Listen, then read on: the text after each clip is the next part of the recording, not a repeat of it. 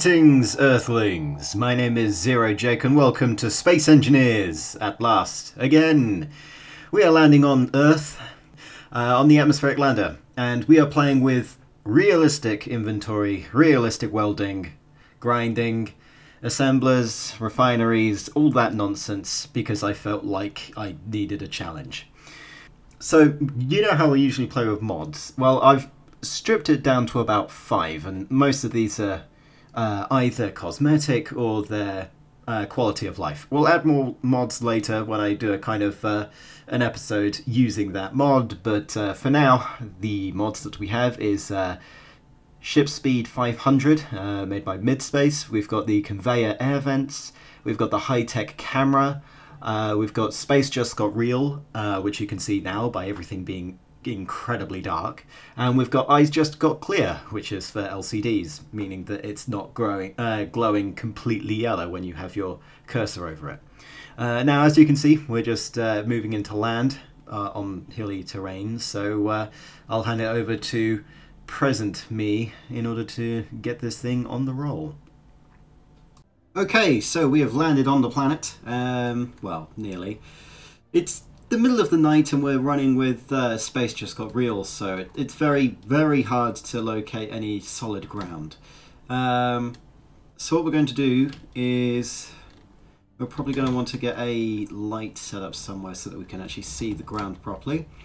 I mean, I could just scooch over a couple of meters. That might work. In fact, we should have a beacon up there, but that's not going to give much light. Interesting. Anyway, we're going to be purely relying on performance issues, you say. Interesting. No, we don't want that. Turn off auto-locking, please. Thank you. Right, we're just going to go up a bit more. Goddamn trees. Cheating, technically, by using an external camera, but well, that's what we're doing right now. And there we go. Excellent. Park. Good. Right. That's us. We're now parked on the planet, and our first thing, our first mission that we have to do is we have to deploy a base of some kind. Why are you such a dirty kind of scarred black? Interesting. Well, first things first, as I said, we need to deploy some kind of base. So let's see what we have in stock that we can use to make things. We've got some steel plate, computers, we've got ammunition, power cells, construction components, we've got oxygen, ice, and some additional things. All seems good. We are playing on 1 times inventory size, so the amount of equipment that I'll be able to carry is not that much. We're not going to be using a hand drill. Right, so let's grab some steel plate and let's start placing blocks. As the sun starts coming up, you can tell because all the scenery is getting a bit weirdly lighted. Okay, so I think if we have our base on top of here, that should give us enough room to expand. However, having it here might not be a good idea because it's not flat. But then again, it's never bothered me in the first place, so hey ho. First of all, I'm going to change out the taskbar to be the thing that I prefer it to be. First of all, you have the armor block, and then you have the slope, light corner, and then inverted light corner, and then we also want slab, though that's usually that's built into light armor blocks, so we don't need to worry about that. Then we want to go into character tools, and we want to grab welder and grinder and put them on 6 and 7. That's what I usually do. We do have hydrogen with us, but a very limited amount since using it up. Also, we don't have a hydrogen bottle yet. We're going to need to get some of that. Can't use jetpack for now, which is basically what I'm trying to say. Okay, good. Let's start constructing a base, shall we? I want the orientation to be something like this. Cool. So what we're going to do is we're just going to make a simple 5x5 platform. I'll tell you, which we can use to place down some of our machines. So refinery, assembler, that kind of thing. Okay. So place them down, and now we weld. Very, very slowly.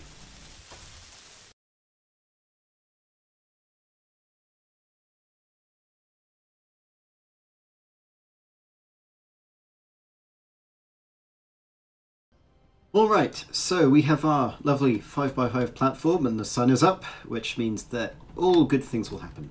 So, first of all, we need to start moving our inventory from the ship over to the base. I mean, we could use the ship to go scout for a better base location, but I'm not tearing that up. So, first things first. We need to place down a cargo container on the ground so that we can move things back and forth.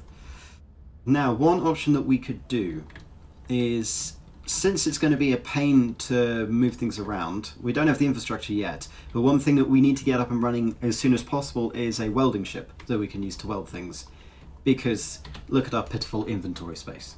So we are going to need a couple of things. We want to build a large cargo container for a large ship, but I don't think we have the materials, and also it would be a waste of materials at this point. So we're going to go for a small cargo container instead. Apparently this is a temporary ship, which is why we're moving things, but I thought I disabled that in the settings. Never mind. We've got a conveyor, we've got the nuclear reactor with 0.3 uranium in it. That's not particularly useful. We need to find another source of uranium, and fast. In fact, I should probably turn this thing off, because we don't need anything that's in here right now. That battery stores how much? Currently storing 3 megawatt hours. No, currently storing 2.79 megawatt hours, so that should be fine. It's on semi-automatic, so if we need power, it should discharge. But we don't want to get rid of these batteries yet. They're gonna power everything else. So let's take, first of all, let's take out the uranium ingot. Then let's turn everything else back on. And now the batteries are paying for it. Good. Good. Let's throw uranium into here.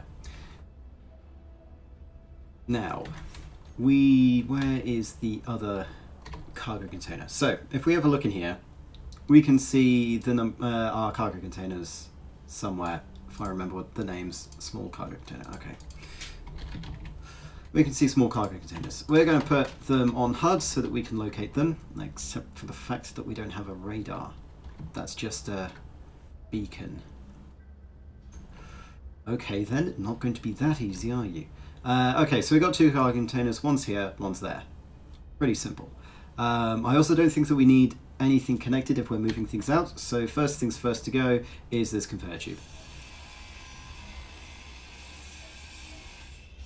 That conveyor tube took up half my inventory, so we're going to need to do a lot of shuttling back and forth. So let's throw things in here, and we want to have a look. What do we need? We need 40 interior plate. We need a display from one of the other cargo containers. You can hold. Can you hold the rest of the inventory? We've got displays here. Got those. And we've got a lot of solar cells, which we need to use to set up a solar panel. Right.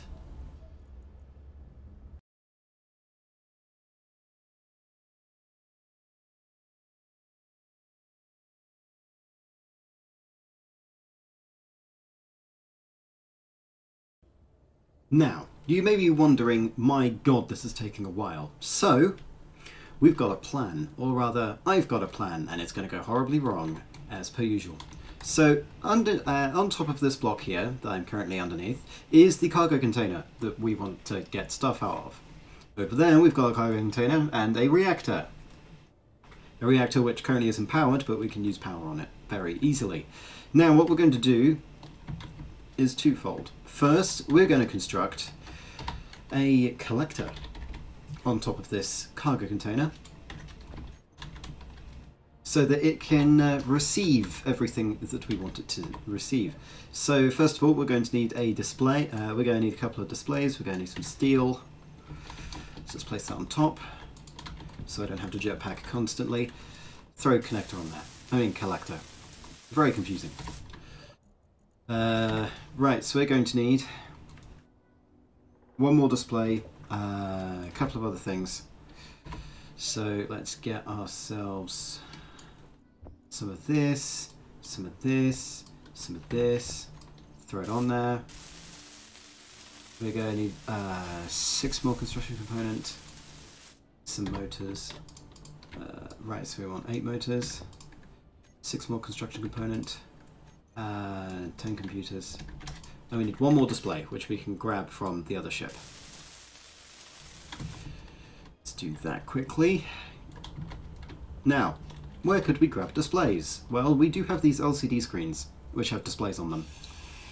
So we're going to be grabbing those.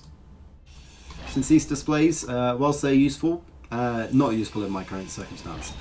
Yeah, so we're just going to grab these. This should give us all the displays that we will need for quite a while. Drop down here, weld this thing up.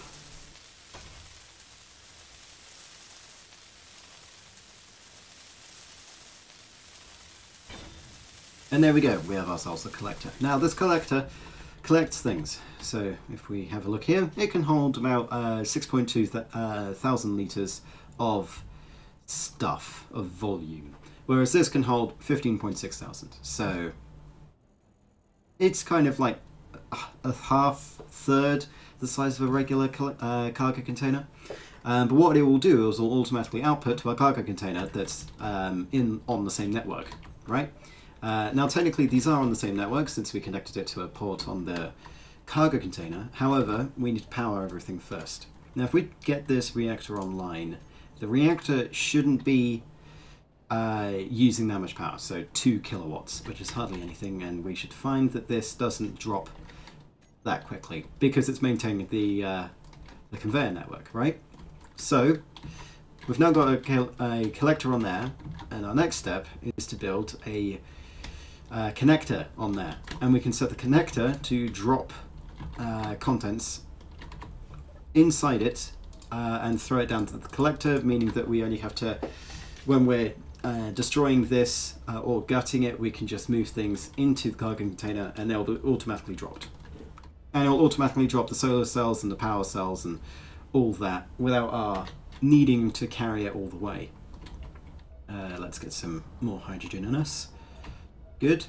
So what we're going to need to do, break this, and then we're going to break the floor very slowly.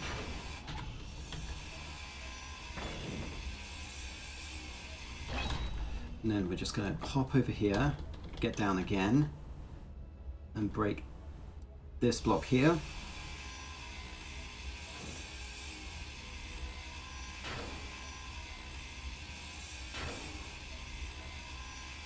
Good. And then we can just throw everything in here. Right. Now what we're going to need to do is we're going to need to get ourselves a connector, which is this. And we're going to want to place that about here. Right, so we're going to need 150 steel plate, which we do have. We're not going to be able to carry all of it, but we can certainly place it down and start welding to get the hitbox aligned. We then want some computers, some motors, which I think most of it is over at the other one, isn't it? Though we should be able to get nearly enough of this stuff to get it running. Small steel tube, 12, and some more steel plate. Yeah, we're going to need to grab some small steel tubes from the other area.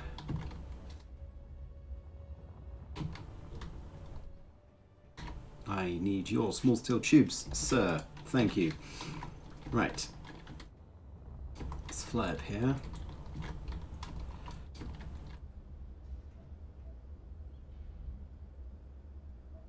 If we could weld it, maybe, without the cargo container going in the way.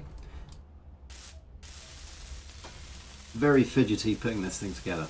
but once we've put it together, we're going to lift off in the ship and then try and align the collector to the connector. You know, they should really have different names because I am confusing them all the time. Anyway, once this thing is complete, we can demonstrate what I can do. Right, so if we go in here, we find ourselves connector. You can see that it has some functions on it. We can have a strength of its connection, so how much force it uses to connect itself to another connector if we want to connect two of them together, which we're not doing. Lock and unlock, and throw out and collect all. Now I'm going to demonstrate throw out in a second, and collect all will basically do this. If we go to the connector, we have a look at inventory, we see connector is empty. We then say collect all, and then everything will be moved into the connector. Right? Very useful. It means that we can transfer all of the inventory from the entire conveyor network over to this single piece. It won't throw everything that's not connected. So, for example, I broke this connection earlier for a reason, because I didn't want all of the ice and bottles going into the connector just yet, because we still want our medical facility running. So the next step is to get in and lift off. Now we don't have long, since we are running on batteries currently, but we should be able to start moving.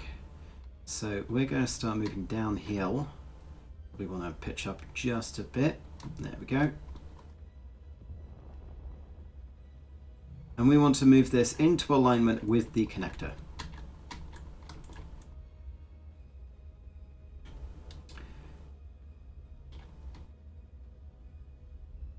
Okay, right, going to need to go back a bit, and we'll just go down so that we can get as close as possible. If the third-person camera would actually like to do the job that I designed it to do. I didn't design the third-person camera, that's someone else entirely. Right, so we should be above, okay? Should be above. So what we're going to do is we're going to go and get the connector.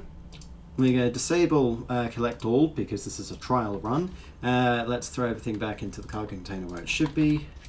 Yeah, throw you back, and we're just going to drop, for example, 3 small steel, no, 3 interior plate. And what we're going to do is we're going to set up this so that we have the connector onto the cockpit. And we're going to say this one is throw out, and this one is collect all. Keep collect all off. So if we say throw out, once I position the camera correctly, let's turn this off, we can see it'll drop the item and it will go in. Good. And if, for example, we go collect all, it should start dropping everything into the collector, meaning that we can transfer all the cargo.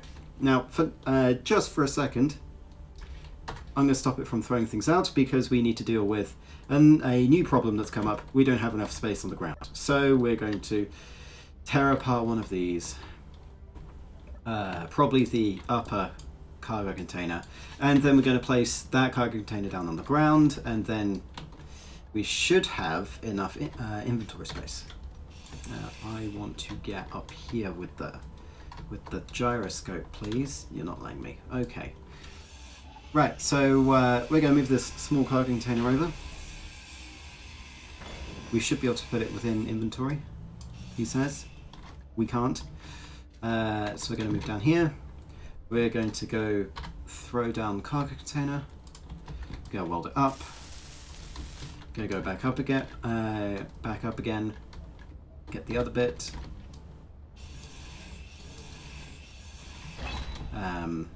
You still had things in, you cheeky person.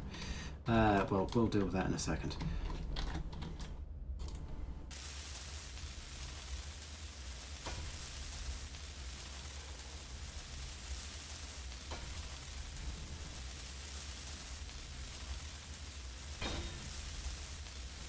Right, there we go.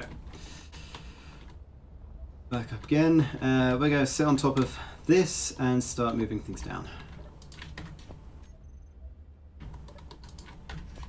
just so that this doesn't despawn. Because power cells are very painful to get since you can't salvage them off of batteries. Which is painful, but has to be done. Or at least I don't think you can do charged ones off of batteries. I'll have to do some testing. Right, there we go. Power cells in there, and then we should just be able to jettison everything down below. Refuel and hydrogen.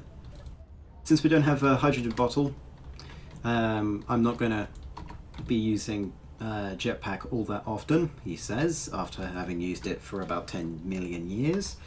Collect all, throw out, and we should be able to jettison everything in.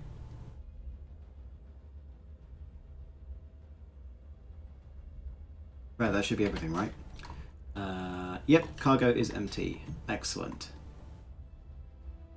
Right, so that's all the cargo done. We can hang here for about an hour, and now we have the fun process of let's tear the thing apart. Move everything that's non-critical for this ship to remain afloat over. Now, first of all, oxygen tank. We can tear that apart because we've got infinite oxygen here. We're on a Earth-type planet. We've got an oxygen generator, which we will need to move the ice from, which means we'll probably want to add conveyors back to move it down, though we can probably do it by hand, he says, with no way to access it right now. We've got a refinery which doesn't contain anything, so that's easy. Get rid of this light armor slave for a second, so I can move around. Battery. We're going to keep the batteries in for now. We're going to be placing batteries down on the surface later. I should be able to retrieve the ice from here, right? Yeah, not much of it. It's going to take about 10 trips to move all the ice. Sounds fun. Programming block is currently running nothing. Right. I don't know why it's even there. We'll take that apart as well. Because we can use programming blocks. And in fact, we're going to use it in the next episode. Anyway, throw that in here. Should all get thrown out. Duke.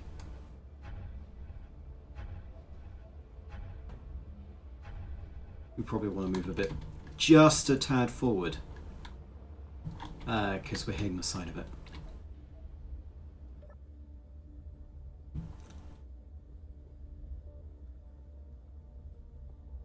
Right, that should be better. We still have an hour. We need to get rid of that timer block.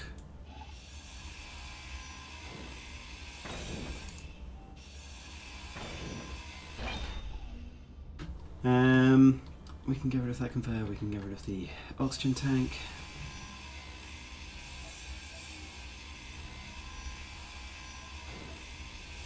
Yeah. Throw it into the cargo container.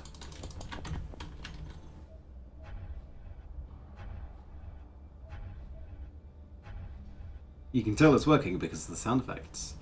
Anyway, I'll be back in a second once we've gotten rid of everything, I suppose. Okay, so we've unpacked all of the essentials that we need. We've got the refinery over there, we've got the assembler, we've got oxygen generator, we've got medical room, and we've got cargo containers. I think we're also at maximum capacity for them as well. 15,000, 13,000. We're pretty much at capacity, so destroying the rest of this isn't going to give us anything, or rather, we're not going to be able to store all of it, which is, you know, not that useful, but we can create some more cargo containers if we need to. Anyway, we've now got this empty ship, right? I've currently got it off. Don't go dark. I've currently got it turned off, which is where the batteries are red, but we can use this to move around. Now it's got at least 16 minutes of power remaining, so if I turn it on and fire up the main engines, 15 minutes of power remaining minimum. It's also got an ore detector, which I believe is turned on. Yes, it's got a range of 150 meters, so it's not that long, but it should help us find any ores that are in the area, which we are going to need to find quite a lot of. Now, the plan is, what we do with this ship is we tear it down and we build a smaller ship out of it. A ship that can actually maneuver and is built for flying around in the atmosphere rather than just landing. We're going to turn this off though. It's going to be made out of a small grid, so we can use... Oh my... Yes, because this is made of like at least 1,000 motors. 2,000 motors if you count the other engines. So we can build several small ships with the motors here. But the thing that we're going to do now is we're currently running on uranium. Now, that's all fine, but we have 0.27 left, which is not that much. And if we want to start using the assembler or refinery more often, then that's going to hamper our reactors so badly and we're going to run out of power. Running out of power is very bad, if you could guess, because that means we can't do anything until we get power back online. So what we're going to do is we're going to create a solar panel, a solar farm to give us some energy. So we're going to create an offshoot. We're not going to weld this up. I'll weld it up later, but for now we're going to build a solar panel area. If I do this, now this should give us enough room for some solar panels to be placed. And the way that we're going to do it is we're going to have we're going to make a small tower up here, and then we're going to place a rotor. So we're going to grab a rotor, and then we're going to place it like so. Okay, right. So the fun fact about rotors and pistons is that this is the rotor head, right? It's actually a separate grid. But it's a subgrid, so it uses the same power supply. And I'm about to run out of hydrogen, so let's go get that back up. Right. And we can use this rotor to turn the solar panels as the sun moves, which is pretty good. We're going to use a script for that, which means we're going to need to place down the block, the programmable block that we took apart earlier. But we're just going to create a simple system here. Then what we want to do is we want to grab solar panels, and we want to place a couple of solar panels. If I can find a proper place to put it, we're probably going to need to make this tower a bit taller.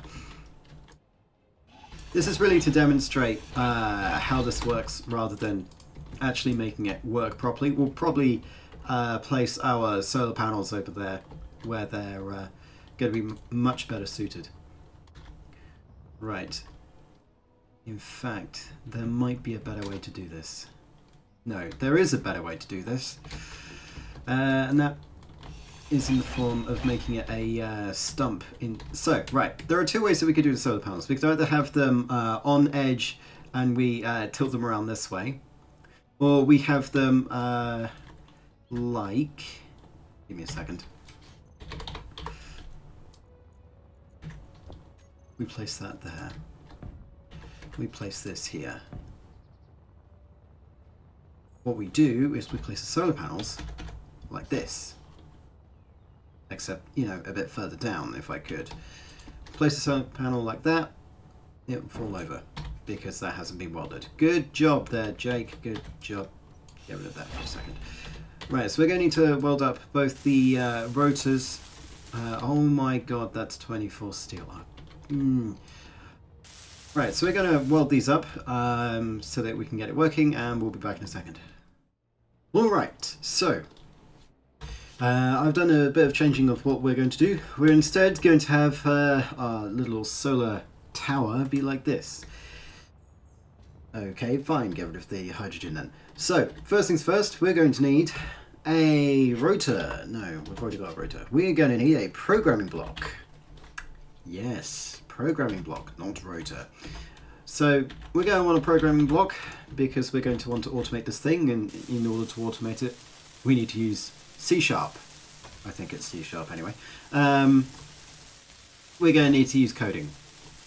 But it's okay that there is a piece of code on the Steam Workshop which you can use, which means you don't have to code anything. You don't need to know anything about coding except from you probably should want to. Anyway, so the code that we're going to use, yes, is, if we browse workshop, stop rotor on high solar power output. Remember an exit. Good, right? This is what we want. Good, we got the code ready. Now, this program relies on the usage of two rotors. An X rotor, which is this one, which is on the X-axis, and therefore goes around like this. And then a Y rotor, which goes, if I had hydrogen, that would be brilliant.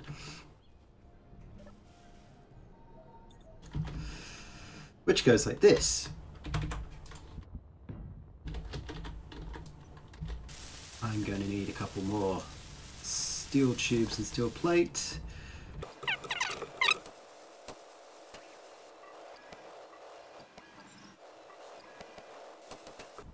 Right, so we have our Y-axis rotor, our X-axis rotor, and then finally we're going to need at least one solar panel. We are going to have two on this one, but for now we'll have one. Place that there. Weld.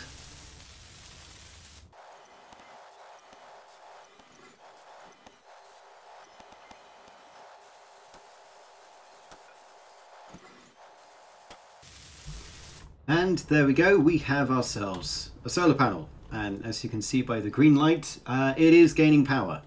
More power than our reactor needs to output in any case. So we've got our programming block and we've got our solar panel. Now we need to rename a couple of things. We need to rename this solar panel as solar main. The rotor 2, which is technically on the one of the subgrids, as rotor Y, and the rotor that's on the main grid as rotor X. Okay, those should be renamed. And then what we do is we run with the argument of start. Recompile, run. There we go. And so this thing should move around in a kind of calibrating way. I don't know how long it should take in order to be completely stabilized, but as you can see, it will try and keep the highest solar panel output as possible. Now, if we have a look in here, no, here, right? You'll see a number next to the solar panel. This represents the current value of output that it will start changing rotations, right? So when it gets below a certain amount of output, it will change the rotation so it can gain more output. It's a highly sophisticated piece of software, but it should be very useful after it calibrates.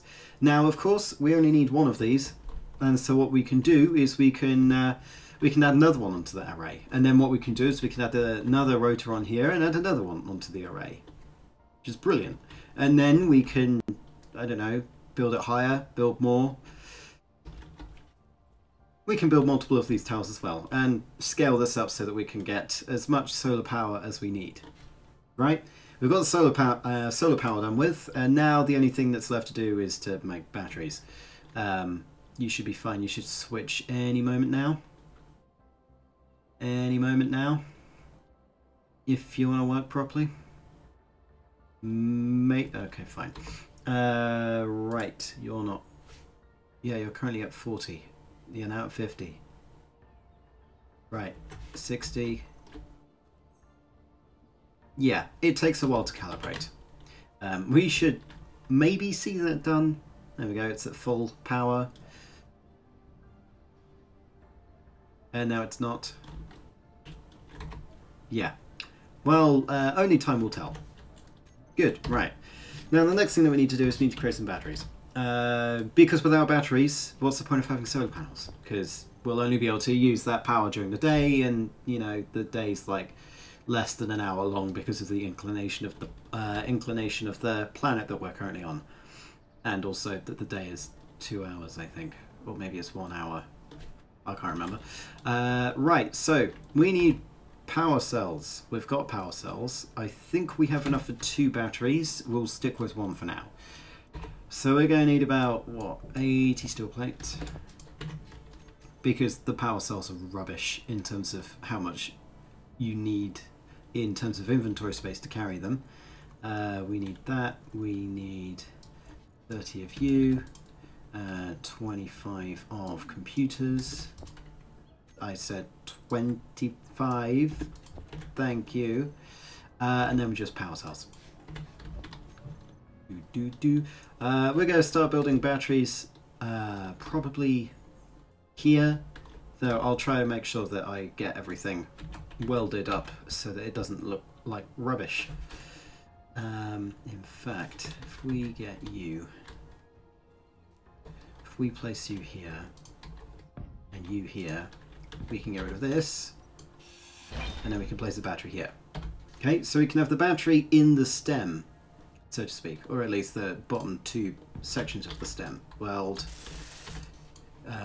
remove. That didn't break anything, good. Weld, and then we just need masses and masses of power cells.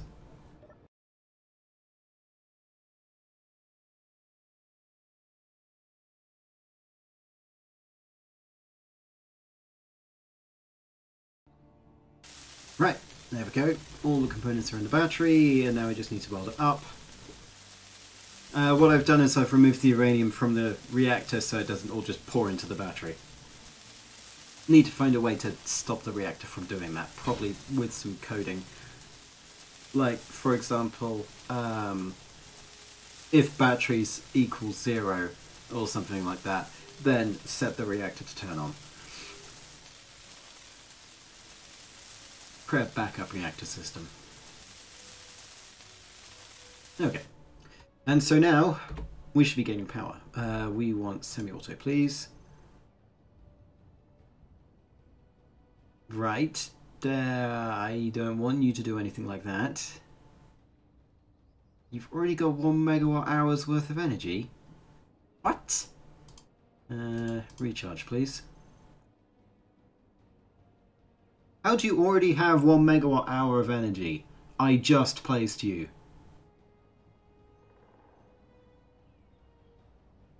Anyway, current input is 12 megawatts from something. Of course you did. Of course you did. You're draining the reactor.